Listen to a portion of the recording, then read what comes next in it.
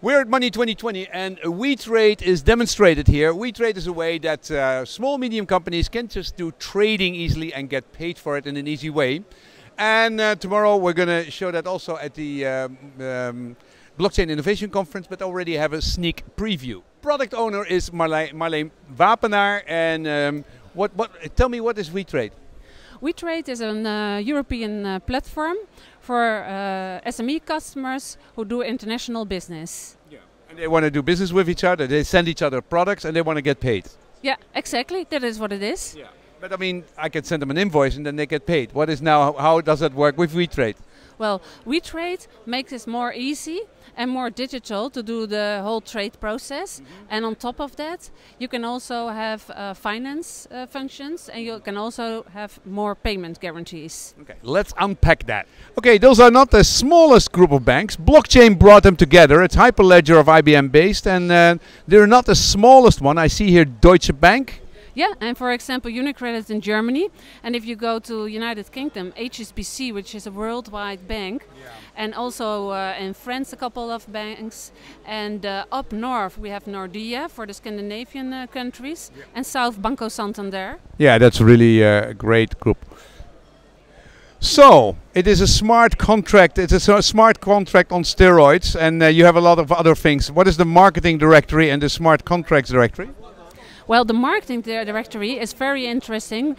If you want to do business with a customer, with a client, and one of the suppliers cannot deliver the beer you want, then you can look up for another supplier and you can do business with him. So that is what the marketing directory is mentioned for.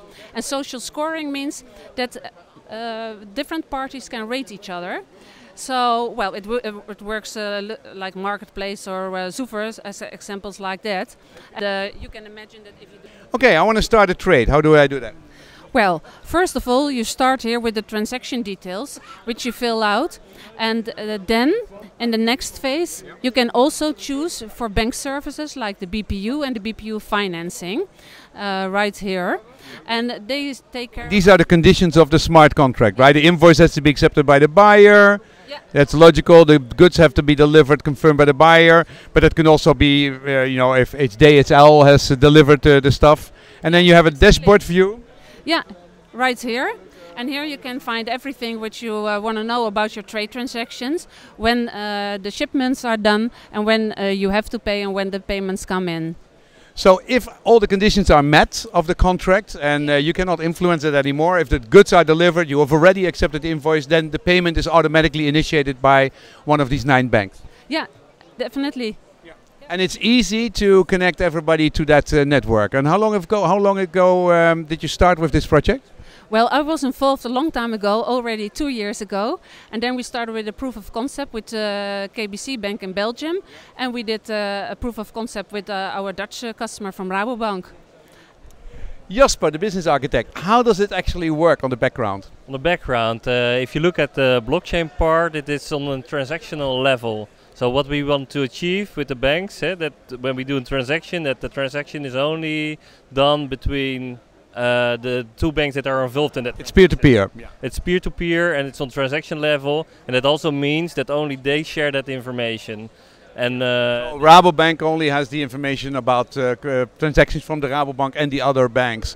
So it's not like everybody shares everything. Yeah. But do you share like client information? If I look up a customer I have to look up if the customer has a Deutsche Bank account. Yeah, so we achieved something different for that part. Yeah. So when we want to share customer information, we do that on the yellow pages.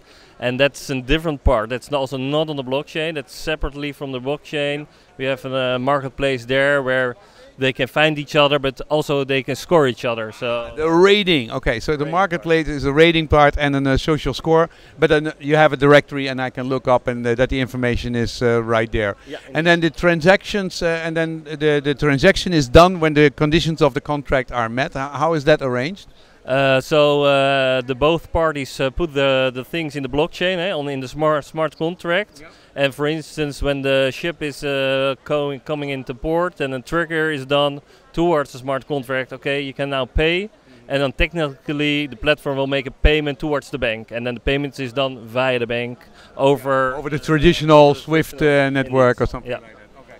And how easy is it to expand the conditions of the contract so that the custom needs to approve, or that DHL needs to be integrated, or so all the other parties in this chain? Yeah, we have an API platform in the so we built a platform with different solutions, and one of the solutions that we made is that we have an API platform that connects to the different parties easily, so we can connect with different APIs. Okay. So I'm an extra bank, and I'm in Slovakia. How can I integrate in this platform? If you want to become a member, we have a license model, and you have to sign a contract with us. And then we have an. So WeTrade is a separate company. Yeah, it's where is it located? And it's located in Dublin. So we have a separate company. We started in Dublin with also they have their own rules and regulations, and we also made a rule book. So everything is done via that company. And also, if you want to onboard, you have contact with that company, and they can offer you a cloud solution. Okay, great. I signed the contract, and what do I need to do technical? How difficult is it? It's very easy for a bank to join and to onboard, because you can get everything from the cloud. So in the first stage, you don't have to integrate if you don't want to integrate. And so I mean, I can have a sign that I need to pay that all the contract conditions are met. So you can pay. It can be an email to somebody at an employee at a bank, if you want to make it very simple. If you make it that simple, it could be like that indeed. Okay. So it can be automatically, or it can be completely automatically done. Yeah. Something more complex, if a custom wants to integrate? Yeah, so what we see is that some banks want to integrate, like the identity and access management part. You don't want to tell your customer that he has to log on this platform in a different way than we normally do. Yeah. And then you get the integrating part, and there we have chosen for also standards that are common in the market. And all the banks are using the same standard also now at this moment. So, and that's also great, because we're also making our standards, and now we have 7 or 6 banks that are using exactly the same interface for instance, signing of the contract. Okay. How many people work in the company? At this moment, it's a very small company. So we have a COO, and we have 2 business developers, and I think. So like less than 10 people? Less than 10 people, indeed, yes. But that has to grow, and this could be a hub for all kinds of things. So the contracts could be more complicated, the amount of parties which is integrated, more banks, but also more transport companies and customs, and that is basically made with that. And how long have you worked on that? I work from the beginning on the project. You work at the Rabobank part? Yeah, but I'm also the business architect for We.Trade, so I also help the consortium with some other business architects to really realize this solution. It must have been fun to work with all these banks and to agree on everything. Yeah, it's always fun. We have a lot of interesting discussions with each other, and of course we not always agree with each other, because we have everybody has his own opinion about Italian, Swiss, Germans, Scandinavian, French. Yeah, but it's nice. You learn a lot also from each other, and how you can really find a way to go forward, because that's really necessary. If you want to work together and you want to make this a success, you have to. Sometimes you have to say, okay, we do it in this way. It's maybe not the way I would do it, but it's a way that we can achieve our goal. Pricing of the service, so this is a way to a conditional transfer of money. How much do you charge for that? I don't know exactly what the pricing is. That's not. I only hear it was way cheaper than a traditional letter of credit. You mean for the customer what the pricing is? Yeah, it's way cheaper. So the interesting part is just using the platform at this moment. Only the smart contract part is it's the euros, and not more than that. And the financing part is also very interesting, because we have found a new way of doing financing with bank payment undertaking. That's a really new product, and therefore we can also make the financing much cheaper for our clients.